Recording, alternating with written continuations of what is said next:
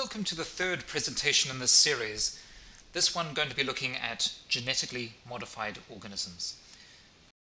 And today we have 4 learning objectives. So the first is to describe undirected and directed methods of producing genetically modified plants and animals, including examples. The second is to explain the basic principle of modifying genes with CRISPR technology, including some applications. The third is to explain how PCR can be used to determine if an organism is genetically modified and to interpret results from such experiments. And the fourth is to describe why government regulations for genetically modified organisms are important. But before we get into the details, let's step back a bit and look at the example of vitamin A deficiency. So this is a figure of vitamin A on the right, and a very important compound, and lack of it causes 1 to 2 million deaths per year and over 500,000 cases of irreversible blindness every year, as shown by this person on the left. Against this backdrop has been the development of something called golden rice. So golden rice makes a vitamin A precursor, so something called beta-carotene. And originally it used genes from daffodils and bacteria, but later used genes from maize or corn once that was available. And the whole point of this is to improve food nutrition. So people who eat this golden rice get a good amount of vitamin A in their diet. The person who has been really pushing this is a guy called Ingo Petrikis. And it's a very interesting example of a genetically modified organism because there's a very clear health need. The golden rice has been made available for free, which means there's sort of no corporations involved. So a lot of the criticisms of genetically modified organisms are around commercial issues to do with the release. And there's also been an extreme amount of safety testing.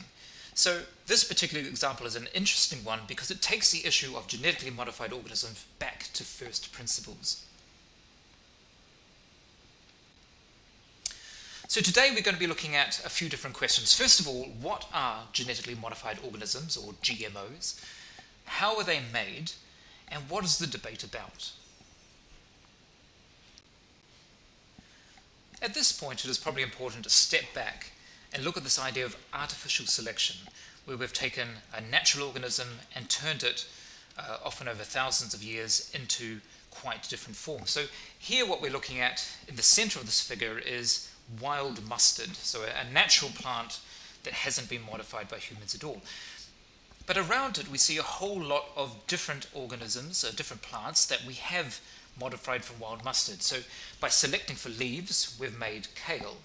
By selecting for auxiliary or side buds, we've made Brussels sprouts. By taking the stem and shortening it so that all the leaves fit together very tightly, we've selected for cabbage. And by selecting for bigger flowers, we've ended up with broccoli, and bigger stems, we've ended up with kohlrabi. So people have basically spent a huge amount of effort over hundreds or thousands of years taking wild mustard and turning it into a whole collection of vegetables that nobody really likes. This is another example, dogs. So all modern dogs derive from wolves, which are shown in the upper left of this figure. But we've made a huge variety of dogs of all sorts of shapes and sizes and long ears and short ears and all sorts of other things. And these are all made by artificial selection. So there's a genetic basis to all of the changes that you see here. And we've changed some organisms not for any particular practical reason at all. So for instance, carrots used to routinely be in many different colours. But later they were favoured to match the colour of the Dutch royal household, the so-called House of Orange. So the fact that most carrots today are orange is effectively a 17th century fashion statement. The big difference is that now we can change genes directly. So in 1982, scientists made the first transgenic animal. What we're looking at here are 2 mice, but the mouse on the left has a growth hormone gene from a rat, and so it has grown bigger. And one of the reasons why people might want to make animals that contain genes from other organisms is for this thing called farming. So in 2009, the FDA, which is an organization in the United States that regulates drugs, it approved the first drug from the milk of genetically modified goats. So this goat here produces antithrombin, so human antithrombin, which is an anticoagulant and anti-inflammatory, which is needed for some people who have a particular blood disorder. And here's a conundrum. So in order to get 1 kilogram of pure protein of this antithrombin, you can either milk one single goat, or you can collect it from 13,000 human blood donors. And the challenge with that is that many of those individuals, or some proportion of them, might have diseases, and so it's very hard to make sure that the supply from the human blood donors is reliable and is also safe. And of course, changes out in the wild can arise by spontaneous mutation. So here we've got two examples. On the left you've got a Belgian blue, which has got this amazing muscling. On the right you've got the Scottish Highland cattle with the amazing horns and long shaggy coats. So there's no genetic engineering here. These are just changes that have occurred by mutations that have just arisen by chance. And spontaneous mutation can happen in a number of ways. So it can happen, for instance, by ultraviolet light, so UV light. It can also occur through chemical treatment, and it can occur through something called ionizing radiation, which is basically cosmic rays from space. And these changes, though they're sometimes negative, can often lead to a new phenotype, like some of the ones we've seen. The important thing, though, is that usually we don't know what the mutation is. And we also don't know if there are other changes in the genome that cause other things that we don't know about. But these kinds of mutations, leading to Scottish cattle and to dogs and to broccoli, the spontaneous mutations are usually treated as natural. In contrast, we can now do directed mutation. And so there's a number of ways to do this. The two generic approaches are to bring a new DNA from another organism. So a transgenic organism. So you might take a recombinant plasmid containing a gene from a human and put it into a bacterium. The second approach is to modify existing DNA using a technology called CRISPR or CRISPR-Cas. It's worth looking a little bit more at CRISPR, which is a new technology that has become a lot more prevalent. So the Cas9 protein forms a complex with guide RNA. This RNA is a small piece of RNA or nucleic acid that matches a specific bit of DNA in the genome where you might want to make a change. Then the Cas9 RNA complex attaches to genomic DNA at that specific site that matches the guide RNA sequence. Then the Cas9 protein cuts both strands of the genomic DNA, and then the new DNA, which could be a single base pair or could be a larger fragment, can be inserted or deleted from that bit of the genomic DNA. So this is a very targeted way of making very specific changes to the DNA sequence of an organism, perhaps as small as a single base. CRISPR can be done in vitro, so in other words in a test tube in a laboratory setting, or it can now be done in vivo, so in a living organism. This is one key way to make genetically modified organisms. So here's an example. There's a disorder called Duchenne muscular dystrophy, and it is based on a key muscle protein called dystrophin. Errors in this lead to muscle degeneration. But at least in mice and in dogs, CRISPR has been used to fix this particular gene. And it's managed to do it by having the disorder occurs in this exon 50 of this particular gene, and the CRISPR has just cut out the entire exon 50, which has no other effect, but means that the reading frame is restored. So basically it takes a damaged gene and turns it back into something that is now functional again. The problem, perhaps, is that you need to fix the dystrophin gene in most muscle cells in the body. So doing this in mice is a very good start, but mice are, of course, much smaller than humans. And this is why the ability to fix this particular gene in dogs was such a major advance, because dogs are over 250 times bigger than mice, and we are only about 3 times bigger than dogs. So this means that the technology that has been used to fix this particular disorder in dogs has the potential to fix the disorder in humans as well. There's other uses that have been proposed as well. So one is to remove caffeine genes for coffee. So if you're making decaf coffee, it's a very nasty process that uses a whole lot of different chemicals. One solution might be to make coffee plants with the caffeine genes already knocked out. This would allow you to keep all the compounds that the plant makes that lead to the taste and the smell of caffeine, or of coffee, but just lose the caffeine. So here's the first of our class discussions. So what is Cas9 and what does it do? The options are A, a complementary RNA molecule that binds to target DNA. B, a guide RNA protein complex that cuts double-stranded DNA. C, a guide DNA molecule that binds to target DNA. Or D, a protein enzyme that cuts double-stranded DNA. Perhaps stop the video for a moment and think what you believe the answer is. The answer in this case is D. Cas9 is a protein enzyme that cuts double-stranded DNA. Let's quickly go through those other answers and see why they're not correct. A, is Cas9 complementary RNA molecule? Well, no, there is a guide RNA, but Cas9 is the protein. It's not the RNA molecule. Similarly, Cas9 is a protein, so it's not the guide RNA protein complex. That's a mixture of both the RNA and the protein. So that's A and B out. And C is not the guide DNA. Cas9 again is the protein. Here's another class discussion. What are the possible outcomes after the DNA cleavage step of Cas9? A, insertion of multiple genes. B, repair of a gene. C, loss of a large chromosomal fragment. Or D, all of the above. Again, stop the video and see if you think you know what the answer is. The best answer here is B, repair of a gene.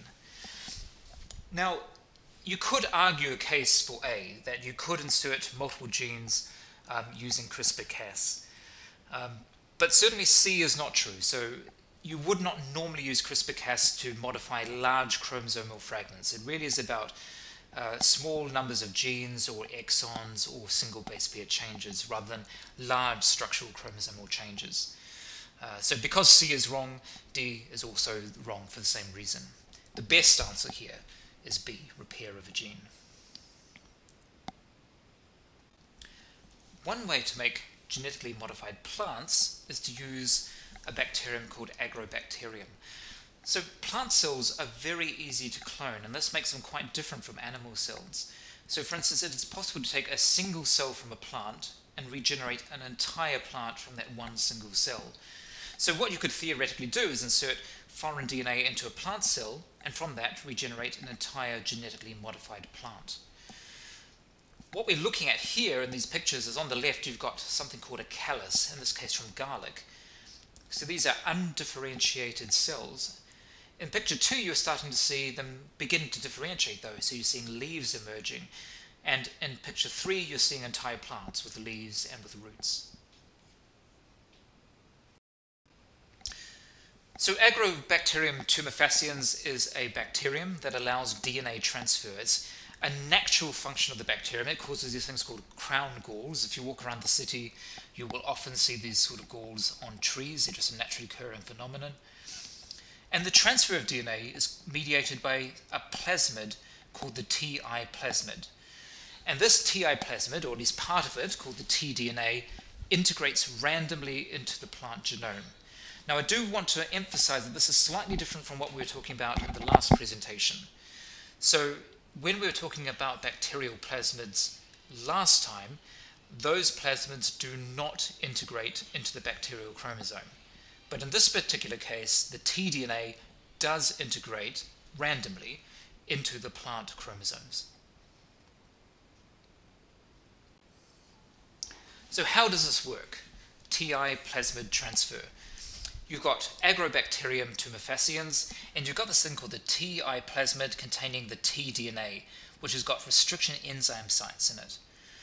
What we can do in the laboratory is include a recombinant gene into that, also a foreign gene, so some gene you want to study from some other organism.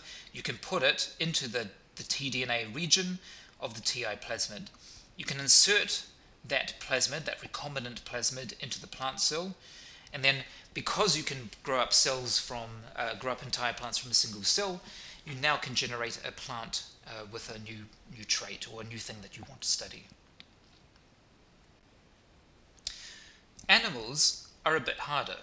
So you can make transgenic animals by nuclear injection. So you've basically got to go back to eggs. So what we're looking at the right here is an egg cell, and it has been injected into the nucleus DNA from your foreign gene. So you've taken a gene from another organism, you've injected it into the nucleus, and it is just going to randomly integrate into the genome. As you might imagine, this is not a particularly subtle process, so only a small number of these cells survive.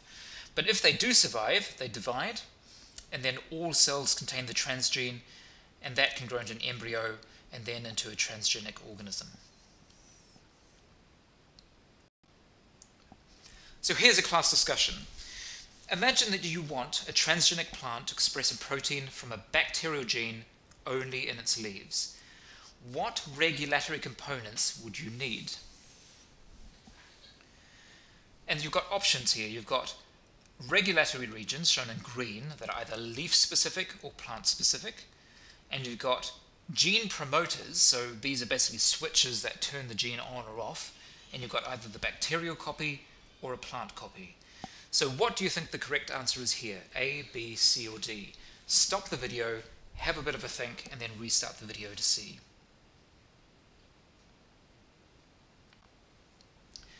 The correct answer in this case is C. You need the regulatory region that is leaf specific and the plant gene promoter. Now what we wanted is to express this protein only in the leaves of the plant. So it's perhaps not surprising that you use a leaf-specific regulatory region.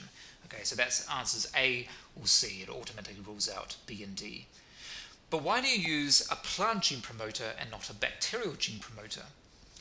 Well, remember that the gene promoter is effectively a switch. So in order to turn the expression of a particular gene on in a plant, you need the plant switch, the switch that the plant will recognize, even if it comes from a bacterium, that particular gene.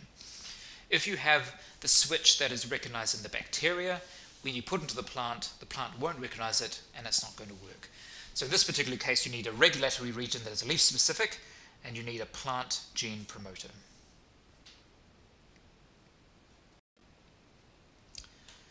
Another class discussion. Here you have a transgenic animal that is made by nuclear injection of DNA into an egg cell. Here's the question. Is the transgene present in A, every cell of the animal, B, a particular set of cells, say determined by the promoter of the transgene, C, only a few random cells of the animal, or D, cells targeted by the scientist? Have a bit of think about this, stop the video, and then see if your answer is correct.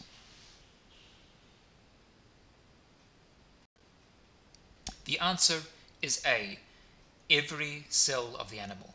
So remember that we start off with a single cell and we insert the transgene into it.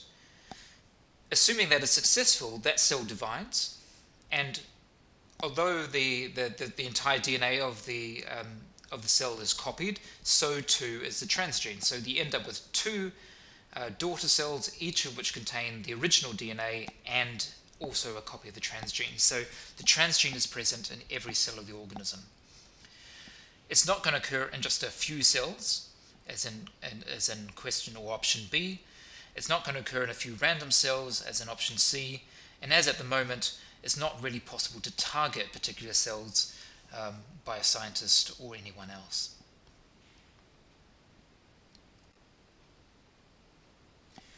Here's another question. After injecting DNA into an egg cell, the transgene usually integrates into one place in only one single chromosome. When the animal grows up, which of its gametes, so its sex cells, so sperm or eggs, which of its gametes carry the transgene? A, all gametes, because all of the body's cells contain the transgene. B, no gametes, because foreign DNA is removed during meiosis. C, random gametes, because foreign DNA is removed during meiosis. Or D, half the gametes, because genes segregate according to Mendel's laws. Have a little bit of a think, stop the video, and then see if your answer matches the correct answer.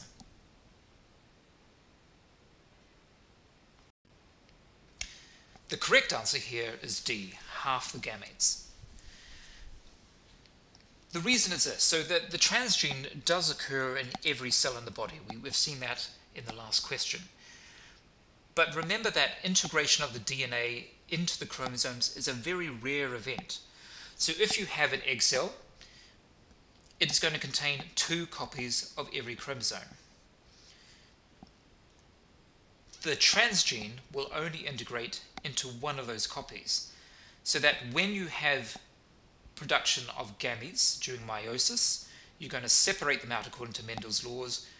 One chromosome will go into one gamete, and that will have the transgene. Other gametes will come from the other chromosome, and they will not have the transgene. So all gametes will not have the transgene, but equally, it's not true that no gametes will have the transgene, and it is also not random. Half the gametes will have the transgene as indicated in option D. Another class discussion. You think an organism contains a specific transgene.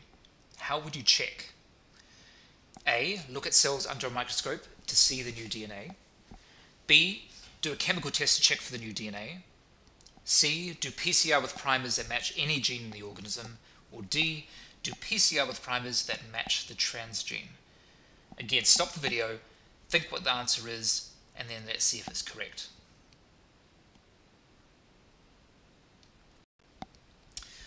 The correct answer is D. Do PCR with primers that match the transgene. So let's look at the other answers and see why they're wrong. A, look at cells under a microscope. Well, you can't see DNA under a microscope, or at least not the sort of changes we're talking about, so that's not going to be an option. B, do a chemical test to check for the new DNA.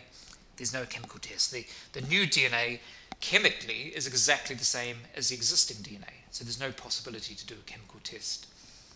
C, PCR with primers that match any gene in the organism. Well, that's not true, because some organisms that contain a transgene will have their own natural genes as well as those organisms that are not transgenic. So in order to figure this out, you have to do PCR with primers that match the transgene.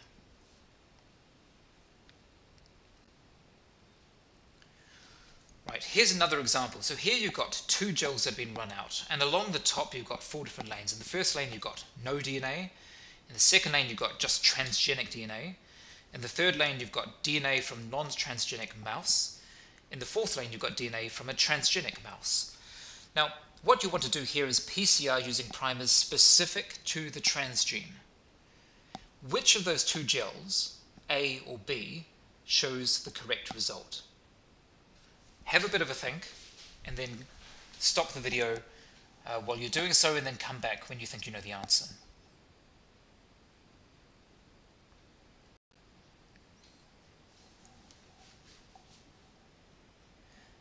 The answer here is B. So if you're doing a PCR using primers specific to the transgene, you should only amplify DNA where the transgene is present.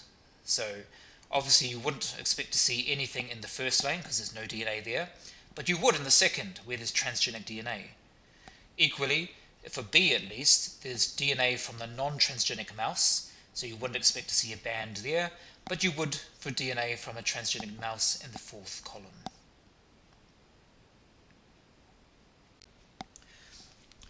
So the use of genetically modified organisms is incredibly variable internationally.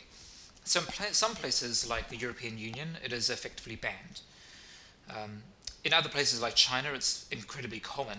And then there's countries in the middle, like the United States of America, where there is some use for particular organisms. Genetically modified organisms are present in New Zealand, which we'll talk about in a moment.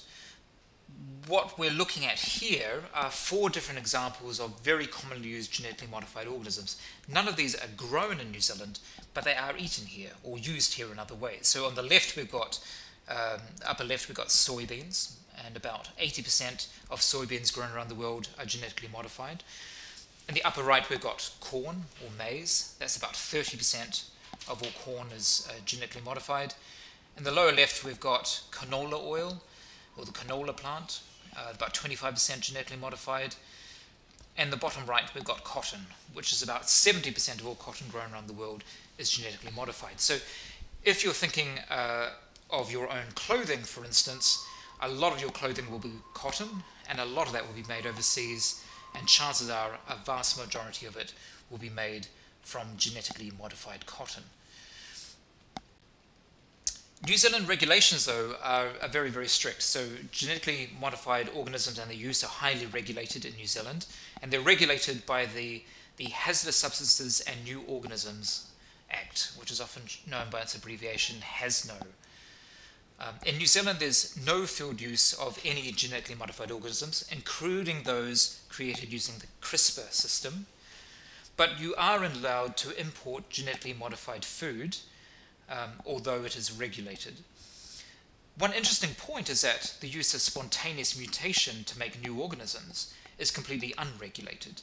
So even if new organisms are made by chemical methods or UV mutagenesis, those can be grown and commercialized in New Zealand without further regulation.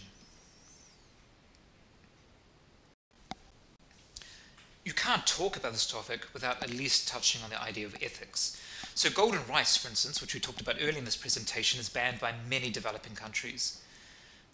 But it has also been approved by others, such as the Philippines. So things are moving very quickly, and people have very strong views on what we should or should not be doing with genetically modified organisms.